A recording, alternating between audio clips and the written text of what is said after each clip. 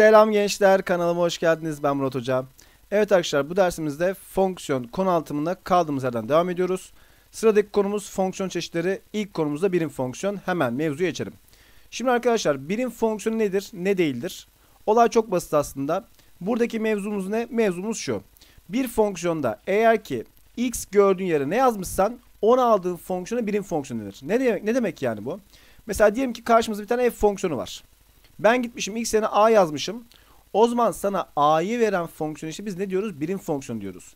Ne bileyim, fonksiyonu x yerine mesela gitmişsin x eksi y yazmışsın. Sen gidip de x eksi y alıyorsan bu fonksiyon birim fonksiyondur. Gittin bir fonksiyona x gördüğün yere atıyorum ki x eksi y artı z yazdın. Bunun karşılığında x eksi y artı z alıyorsan bu fonksiyon birim fonksiyondur arkadaşlar. Yani kısaca birim fonksiyon dediğimiz fonksiyon ne? Yazdığını aldığın fonksiyondur. Yazdığını aldığın fonksiyondur. Tamam mı? Aldığın fonksiyondur. En genel halde nasıl kullanılır? Tabii ki de fx eşittir x şekli kullanılır. Fonksiyonda x'e ne yazmışım? X yazmışım. Bunun karşılığında x alırsam ne gelecek? Fonksiyonumuz birim fonksiyon gelecek. Tekrar söylüyorum. Yazdığını aldığın fonksiyona birim fonksiyon denir. Yani şuraya gitsen babanı yazsam babanı alırsın. Bu kadar. Olay bu, tamam mı? Şimdi geçelim fonksiyonlara. Başlayalım örneklere. Fonksiyonu birim fonksiyonmuş. Ben burada x'e ne yazmışım? X'i mi yazmışım? Bunun karşılığında ne almam lazım birim fonksiyonsa? X almam lazım. Bitti. Fonksiyon eşitliği, polinom eşitliği. Dikkat edin arkadaşlar, x'in katsayısı kaç? 1. O zaman buradaki x'in katsayısı 1 gelmeli. 2k eksi 5 eşittir 1 ise k kaç geldi? 3 mü yaptı? Peki sağdaki sabit terim kaç? 0. Yani bu durumda r eksi 3'ümüz 0 ise r'de kaç geldi? 3 yaptı. O zaman k3, r3, x'ini toplarsak 6 yaptı. Geçiyorum diğer soruya. Ne diyor bana? Bu fonksiyon birim fonksiyonmuş. Ne yazmışım içine? X mi yazmışım? O zaman x'i almam lazım. Bitti. Bu kadar. Yani dolayısıyla sağ tarafta x olduğuna göre sol tarafta ne yapmalı arkadaşlar? Sadece x olmalı. X olması için de şuradan x karenin gitmesi gerekmiyor mu? Dolayısıyla x karenin katsayısı 0 olması lazım. X'in katsayısının 1 olması lazım ki sadece x gelsin. Ve sabit terim de 0 olması gerekiyor. Dolayısıyla m değerimiz kaç geldi? 4 yaptı. 5 eksi n'nin 1 gelmesi için n değerinin yine 4 gelmesi lazım. Aynı şekilde eksi r artı 7'nin de 0 gelmesi için r'nin kaç gelmesi gerekiyor? 7 gelmesi gerekiyor. Bu durumda m artı n eksi r değeri de m'miz 4, n'miz 4, r'miz eksi 7. Cevap da 1 gelecektir. Tekrar söylüyorum arkadaşlar. Birim fonksiyon çok basit fonksiyon. Yazdığını aldığın fonksiyon deniyor. Bu kadar. Bitti. Geldik aşağıya. Ne diyor bize fonksiyonda? Diyor ki f birim fonksiyondur. O zaman ne yazdıysan onu alman lazım. Ne yazmışsın? 3x eksi 5. O zaman buradan ne alacağım arkadaşlar? 3x eksi 5 alacağım. Artı ne yazmışım? 5 almışım. O zaman ne alacağım? 5 alacağım. Bitti. Eşittir 2x artı. Ne yazmışız fonksiyonda? 2020. Ne alacağız? 2020 alacağız. Bu kadar, bitti. Olay bu. 5 verdim götürdü. 2x sol tarafa aktardım. X eşittir ne geldi? 2020 geldi. Olay bu. Evet, geçtim diğer fonksiyona. Ne diyor bana? Bu şekilde tanımlanan fonksiyona birim fonksiyon denir. Buna göre f artı fb kaçtır diye soruyor. Fonksiyonda x gördüğümüz yere ne yazmışlar arkadaşlar? 2 eksi 4x yazmadık mı? O zaman bunun karşılığında ne alacağım? 2 eksi 4x alacağım. Eşittir. A artı 2b çarpı x buradan geldi. Artı a eksi b de buradan geldi.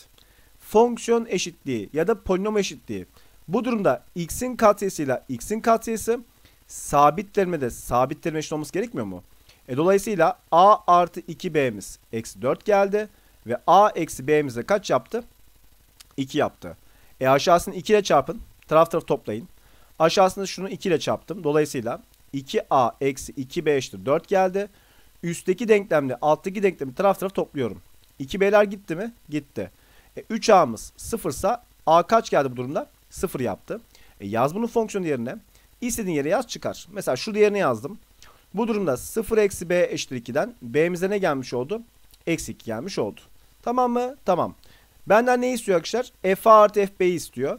Peki f fonksiyonumuz bizim bir adet birim fonksiyon değil miydi? Birim fonksiyondu. O zaman yazdığını aldığım fonksiyon değil miydi? Ne yazmışım? A yazmışım. A alacağım. Ne yazmışım? B yazmışım. B alacağım. Bitti.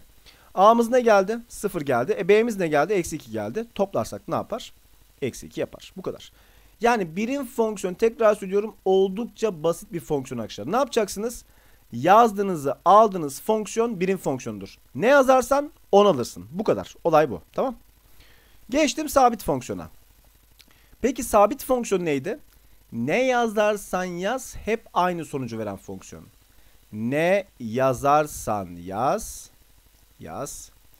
hep aynı sonucu veren fonksiyondur. Tamam mı? Peki en genel halde sabit fonksiyon nasıl söylenir arkadaşlar? Fx eşittir c şekli söylenir ve burada c herhangi bir reel sayıdır. Mesela bu fonksiyonda sen x gördüğün yere git 1 yaz. Sağ tarafta x var mı? Yok. C'yi verecek. X yerine 1 bölü 2 yaz. C'yi verecek. X yerine neyi yazarsan yaz. Sağ tarafta x olmadığı için c'yi vermeyecek mi? Ne oldu? Ne yazarsan yaz hep aynı şeyi verdi. Bu arada sabit fonksiyonun diğer bir tanımı da vardır arkadaşlar. Ben o tanımı da seviyorum. Diğer tanım ne? O da şu. İçindeki bilinmeyeni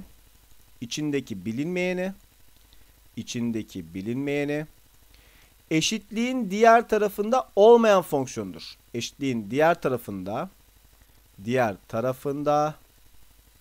olmayan fonksiyondur. Tamam mı? Ne demek şimdi bu? Mesela karşımızda ne vardı önce? Fx eşittir c vardı. Ne içerideki bilinmeyen? X. Var mı eşitliğin diğer tarafında x? Yok. O zaman bu sabit fonksiyon. Bitti. Mesela GA eşittir B fonksiyonu. Parantez içinde kim var? A var. Var mı sağ tarafta A? Yok. Sabit fonksiyon. Mesela karşımızda atıyorum ki kim olsun? H x eksi y olsun. Eşittir z. Var mı sağ tarafta x eksi y? Yok. O zaman bunda nedir? Bir sabit fonksiyondur. Tamam mı? Ben en çok bunu kullanırım arkadaşlar. En çok bunu kullanırım. Unutmayın.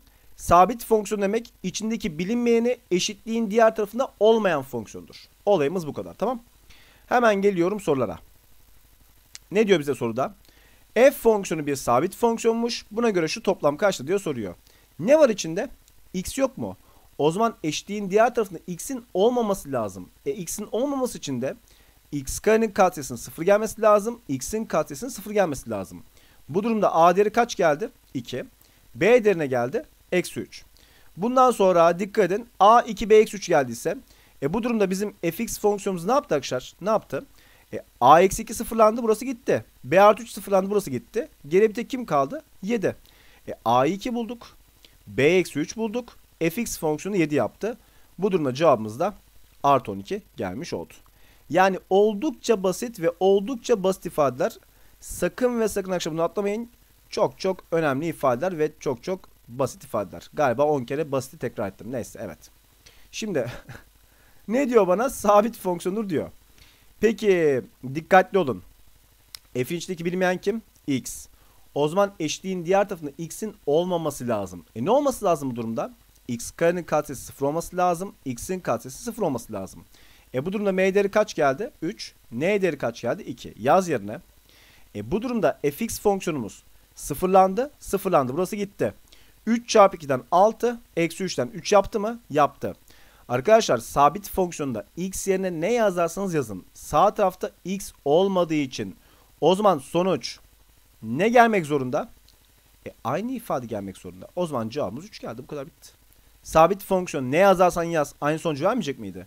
İstediğini yaz. Sonuç aynı ifade gelecek. Tamam. Olay bu kadar. Geçtim. Ne diyor bana? İşte böyle tanımlı bir sabit fonksiyon vermiş. Bu eşitlik veriliyor. Buna göre f 2023 kaçtır? Şimdi arkadaşlar en genel sabit fonksiyon kimdi? Fx eşittir c değil miydi? Siz burada x yerine 1 de yazsanız, 2 de yazsanız, ondan sonracığıma eksi 2 de yazsanız, eksi 1 de yazsanız, sonuç mutlaka ne gelmek zorunda? C. Çünkü eşitliğin diğer tarafında x yok.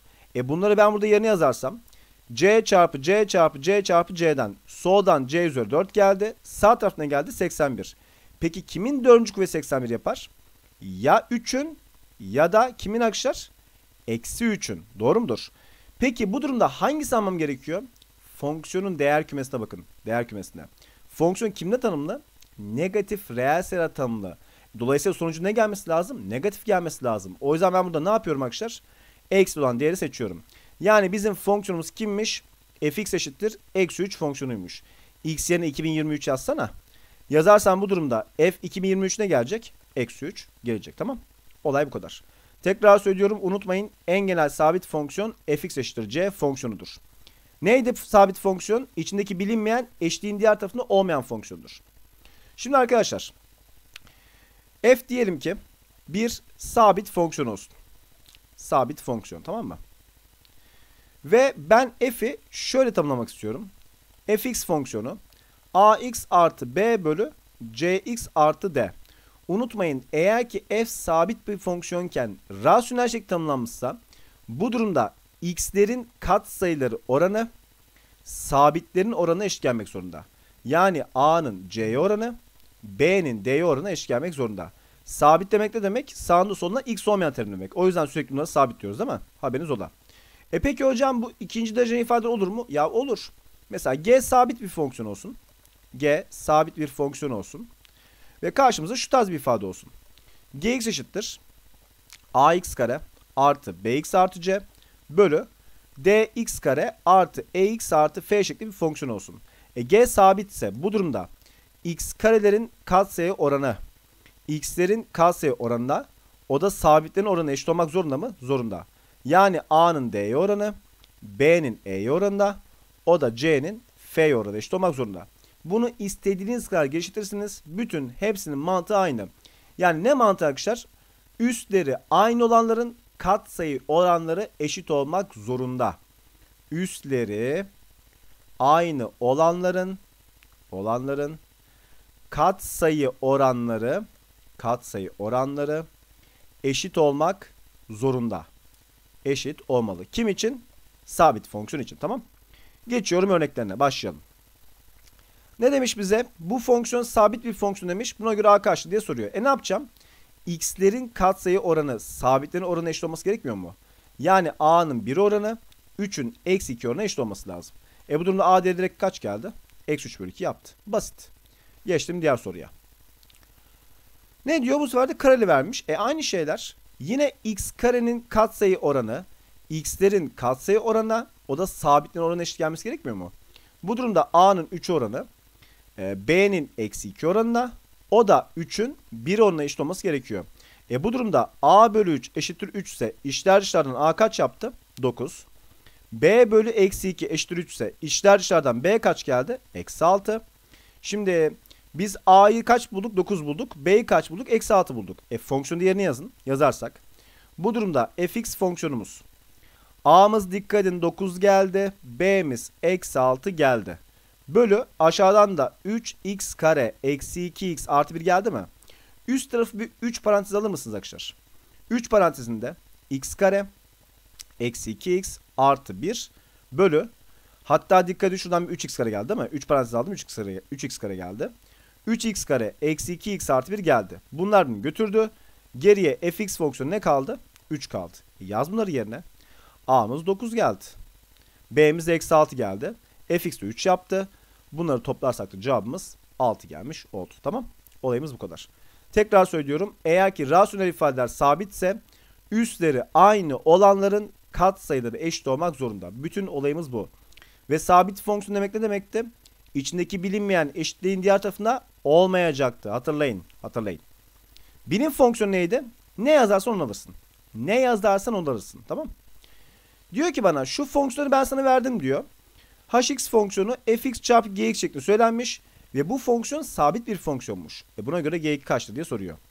Şimdi bu durumda benim ne yapmam lazım? Fx ve gx'i bulmam lazım. Fonksiyonda şurada x artı 1 varken ben x gördüğüm yere ne yazsam buradan x gelecek? X eksi 1.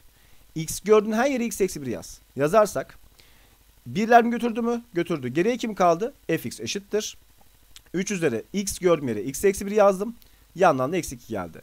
Yani 3 üzeri x eksi 3 geldi mi? Geldi. Peki gx fonksiyonu ne arkadaşlar? Ben bunu eğer ki 3 tabanında yazsam 9 demek 3'ün ikinci kuvveti demek değil mi? Bir de üzerinden mx geldi. Üssün üssü var. X'ini çarpın. Bu da ne yaptı? 3 üzeri 2 mx yaptı. Ne diyor bana? H fonksiyonu sabit bir fonksiyondur diyor. Ve o da neymiş? F ile g'nin çarpımı oluşuyormuş. O zaman 3 üzeri x eksi 3 çarpı sağdan da 3 üzeri 2 mx geldi. Tabanlar aynı. Üstleri topla. Toplarsak 3 üzeri x eksi 3 artı 2 mx yaptı. Dikkat edin x'ler ortak. X ortak parantezini al. Bu durumda sağdan 2m geldi. Soldan 1 yaptı. Eksi 3'ü sağdan geldi. Arkadaşlar h'ın içindeki bilinmeyen kim? x. O zaman eşitliğin diğer tarafında x'in olmaması lazım. X'in olmaması için de şu öndeki katsayının 0 gelmesi gerekmiyor mu? Dolayısıyla 2m artı 1'imiz sıfırlandı. Yani benim dikkat edin bu durumda 2m artı 1'imiz sıfırsa m'de kaç bulmuş olduk? Eksi 1 bölü 2 bulmuş olmadık mı?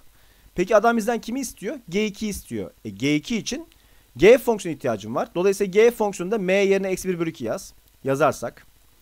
Bu durumda 9 üzeri m yerine eksi 1 bölü 2 yazdım. Eksi 1 bölü 2 çarpı x geldi. Peki kimi istiyor bizden? G2 istiyor. Fonksiyonunda x yerine 2 yazarsak.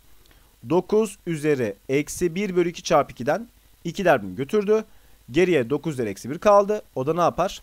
1 bölü 9 yapar. Tamam mı?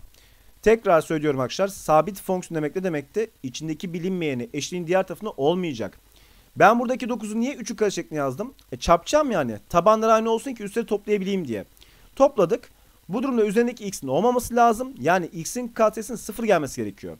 Bu durumda m'yi eksi 1 bölü 2 bulduk. G'de yerine yazarsak da G2'miz de 1 bölü 9 gelmiş oldu. Tamam. Evet, olayımız bu kadar. Geldik diğer fonksiyona. Ne diyor bana? Bir tane fx fonksiyonu vermiş. Fx fonksiyonu sabit bir fonksiyon olduğuna göre, buna göre m'nin alabileceği değerler toplamı kaçtır diye soruyor. Arkadaşlar fx eğer ki sabitse içindeki bilinmeyen eşliğin diğer tarafında olması gerekmiyor mu? İçindeki bilinmeyeni eşliğin diğer tarafında olmayacak. Nasıl olmaz bu? Nasıl olmaz? Bir katsayısı sıfırsa x gider. Yani dolayısıyla 5m eksi 7 eşittir sıfırsa m'imiz buradan 7 bölü 5 yapar ve bu ifadeyi sıfırlar. Yani fonksiyon neye döner? Sabit fonksiyon döner. Hatta bunun karşılığında fonksiyon ne gelir? Fx eşittir 0 gelir. Peki dikkatli olun, dikkatli olun. Bir de ben x'in üstünü 0 yapsam. X'in üstünü 0 yapsam. Hani her sayının 0. kuvveti 1 ya. Bu durumda yine x gitmez mi? Yine gider. Yani dolayısıyla siz 9 eksi m kareyi 0 yaparsanız m kare değerimiz 9 gelmiş olur. M'nin de buradan alabileceği ikinci değer 3 gelir. Üçüncü değerde kaç yapar? Eksi 3 yapar. Dikkatli olun. Her sayının 0. kuvveti 1 ise ne yaptık? X'i yok ettik. Yani eşliğin içindeki şu bilinmeyen fonksiyon içindeki bilinmeyen eşliğin diğer tarafına gelmedi. Gelmediği için fonksiyon neye döndü? Sabit fonksiyon döndü. Bu durumda m'nin alabileceği değerler kimler geldi? 1 7 bölü 5. 2 3. Üçüncüsü eksi 3. Bunlar bunu götürdü. Geriye kaç kaldı? 7 bölü 5 kaldı. Tamam. Evet arkadaşlar. Bu dersi burada bitiriyorum. Şimdi ne yaptık? Sabitle birim fonksiyon beraber verdik. Önümüzdeki derste doğrusal fonksiyonla kaldığımız yerden devam edeceğiz. Doğrusal, ondan sonra birebir, örten, işte ondan sonra başka ne var? Tek çift fonksiyonlar, parçalı fonksiyonlar. Bu tarz fonksiyonu göstere göstere fonksiyon çeşitleri tamamlayacağız. Ardından da yavaş yavaş ters fonksiyon, bileşik fonksiyon falan filan yapacağız. Tamam. Evet, bu ders bu kadar. Önümüzdeki derste tekrar görüşmek üzere. Hepinize iyi çalışmalar diliyorum.